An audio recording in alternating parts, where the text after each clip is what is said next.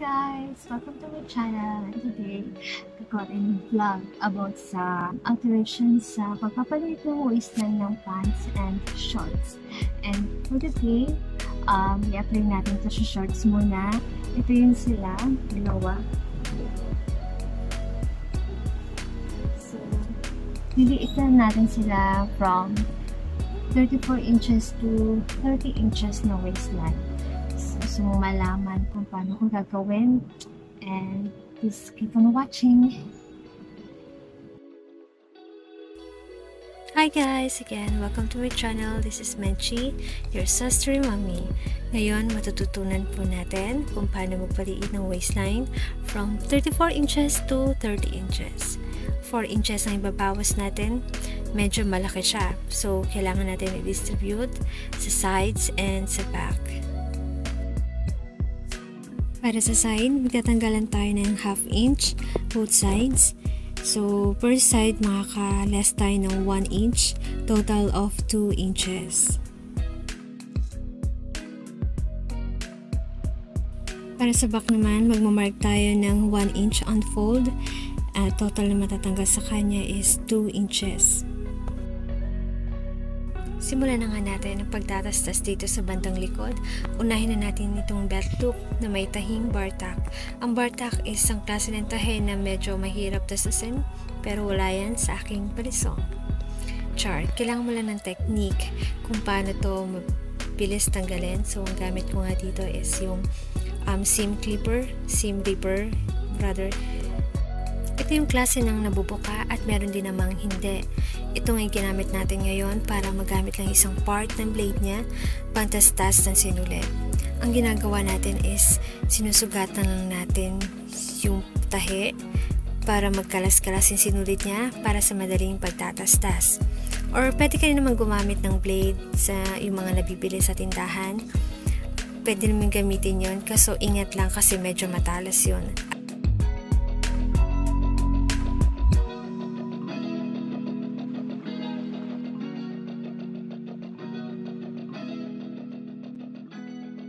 Dito sa bandang ilalim, magtatastas lang din tayo ng bahagya, pero ingatan natin na huwag masugatan yung tela. Pag nagawa na yan, madali na siyang matatanggal.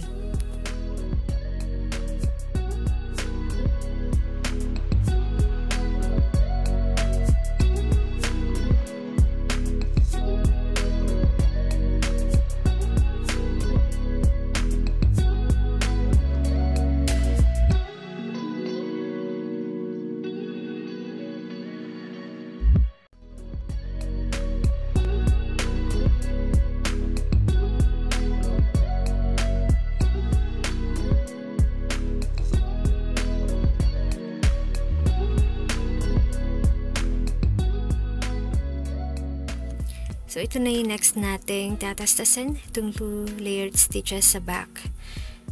Tatastasin lang natin siya part by part para hindi tayo mahirapan.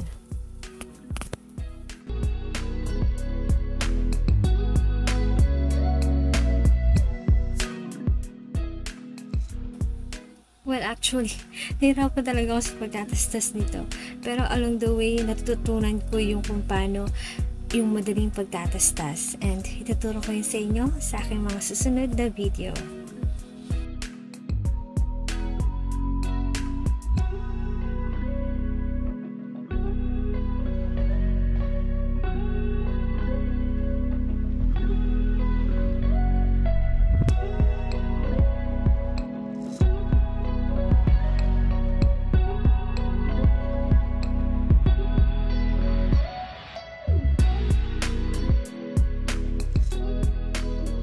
So far, ito na yung natatastas natin sa bandang likod.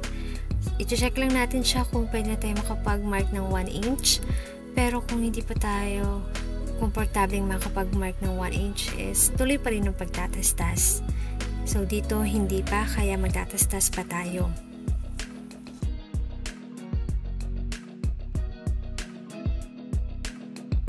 Ngayon, mukhang okay na. Pwede na tayo makapag-mark ng maayos. And move na tayo dito sa top stitch.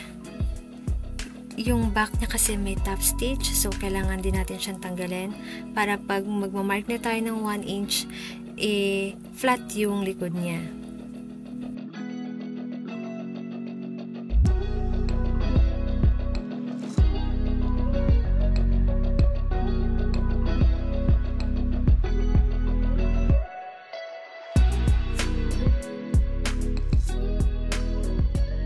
Natapos na natin ang back part, mag-move na tayo ng pagtatastas dito sa sides.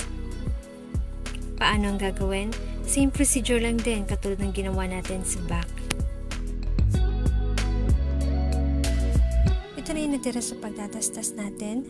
Ngayon naman mag-mark na tayo. Gamit ko dito is yung water erasable pen. Pwede ka rin naman gumamit ng tailor's chalk, pencil, wag lang yung ball pen. So, ang ginagawa ko dito is minamark ko kung nasan yung side seam. Kinakopy ko dito sa may waistband. Kasi yung waistband naka-cut and fold siya.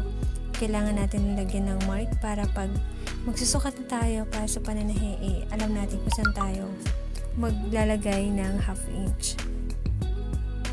So, ganun din yung gagawin ko sa isa pang side at sa back.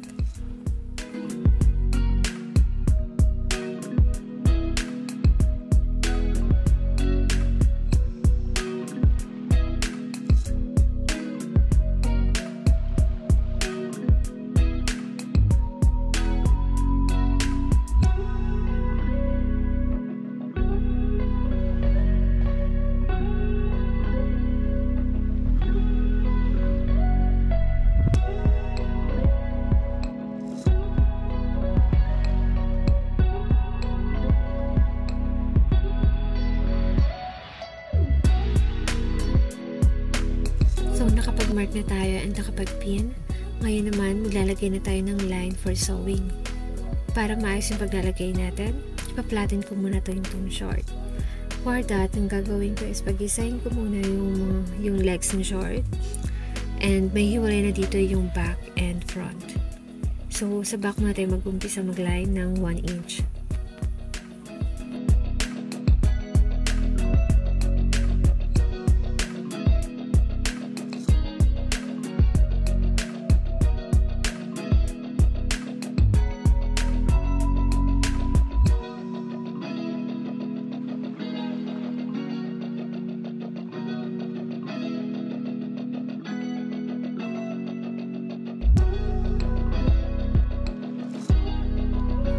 So, nakapag-mark na tayo ng 1 inch sa back.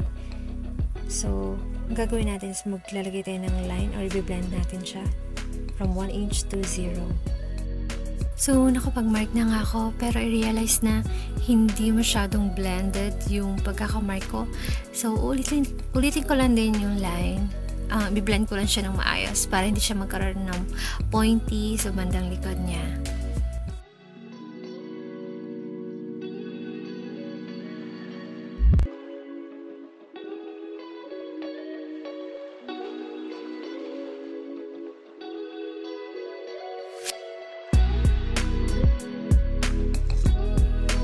Naayos na natin yung marking, lalagyan lang natin ng mga pins para hindi siya gumalaw.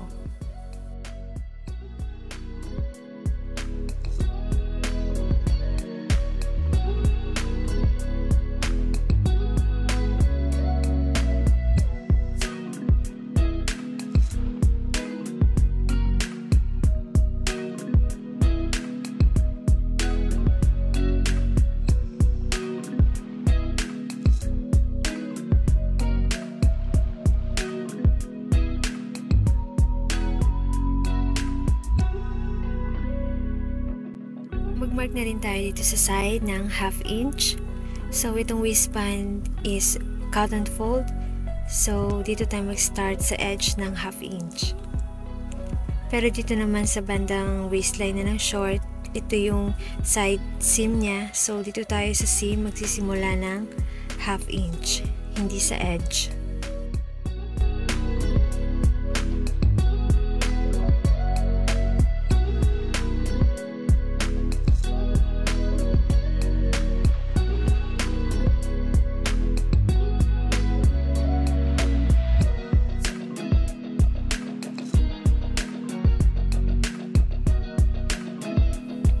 Na-mark na rin natin yung side ng 1/2 inch. I-blend na rin natin siya from 1/2 inch naman to 0. Ang gagamitin ko sa pag-blend dito sa side is itong French curve. Hanapin lang natin yung smooth angle niya na mabiblend natin siya ng maayos.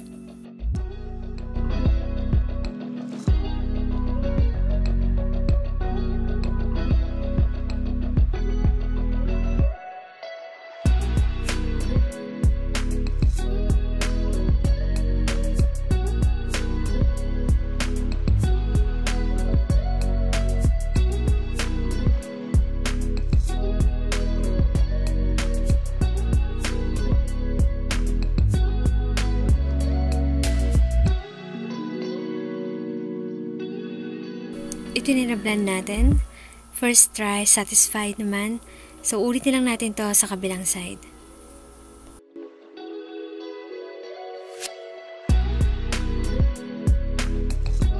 Ito na yung mga na-mark natin and na-pin sa back. Nakapagtanggal tayo ng 2 inches. Sa side naman, 1 inch per side. So, 2 inches. Total of 4 na yung matatanggal natin.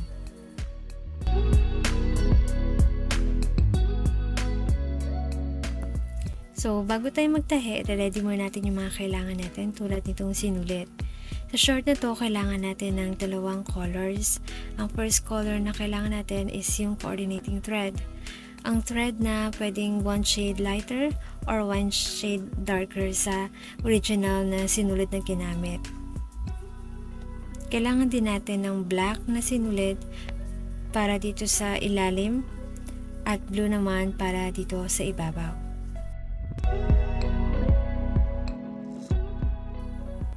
Supposedly, kailangan natin ng mga ragged thread, pero wala tayong ganun, kaya ang kinaya lang natin is yung color.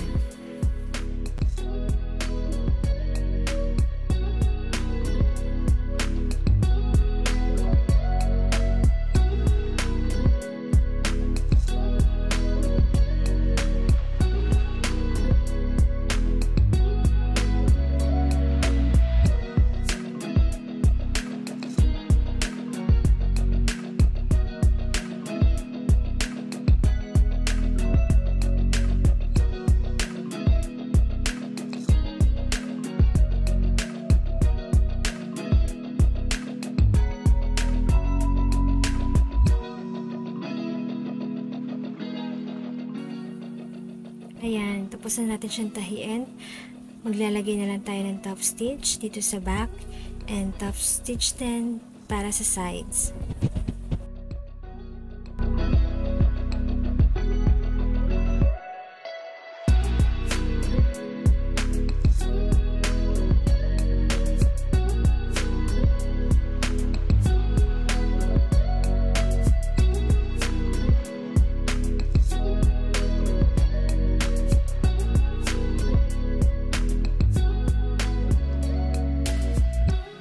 Tapos na yung pagka-top stitch natin, mag-move na tayo sa pagtatahi ng waistband. And inform ko pala kayo guys na yung excess tela sa likod is in-edging ko para hindi masyadong bulky. Now, ang ginagawa ko is pinipin ko siya in place. Nila-line up ko yung stitches ng sides and sa back.